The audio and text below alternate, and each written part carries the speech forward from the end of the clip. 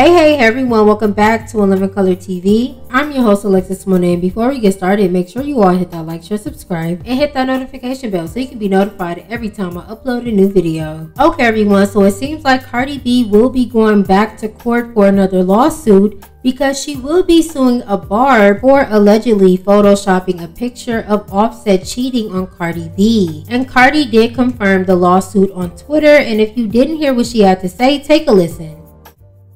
How Mr. Benny Wayne Walker Jr.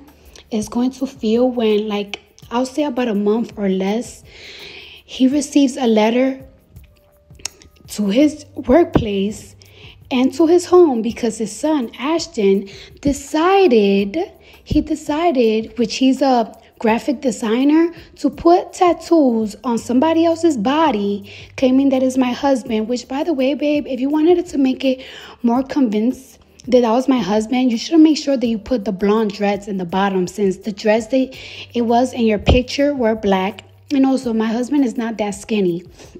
So yeah, so you guys are going to receive a letter from his lawyer because all these little games that you guys want to play online is going to be over with. So yeah, make sure you have fun explaining that to your father, babes, because you're going to be getting sued and we're going to make an example out of you. Yeah, and that was a terrible AI voice, by the way. So yeah, bye.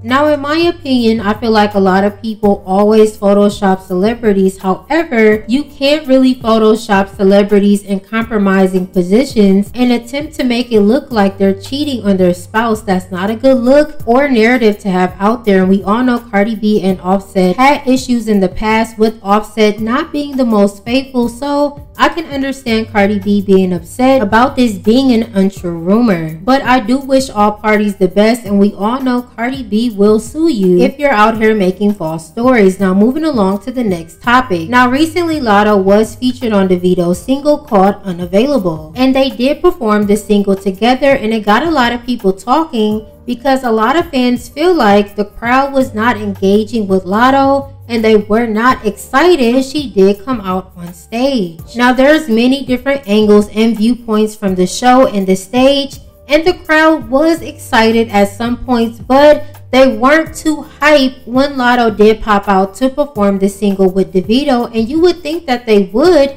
because this is a new song, and from what I hear, Davido is a pretty well-known and big artist, so it did look weird that the crowd was not excited to see them perform. Hopefully they have better luck next time. Now let's move along to the last topic. Now, a few weeks back while Drake was on tour, he did announce that he will be putting out a new album called For All the Dogs, and he did release his album cover, which the cover art was done by his son Adonis. Nicki did share the cover art, and it was also announced that Drake would be featuring Nicki Minaj on this new album as well. And it's being rumored that this new single will be dropping this week. And I am excited to hear this new song. I always love Nicki and Drake collaborating on singles. Make Me Proud is and always will be a moment. So I do hope this new single is a vibe and it does catch some of those old memories and moments between Drake and Nicki Minaj. Like, make us feel the nostalgia again. But you let me know how you feel about these topics down below. Thanks again for joining me for another video, and until next time, bye.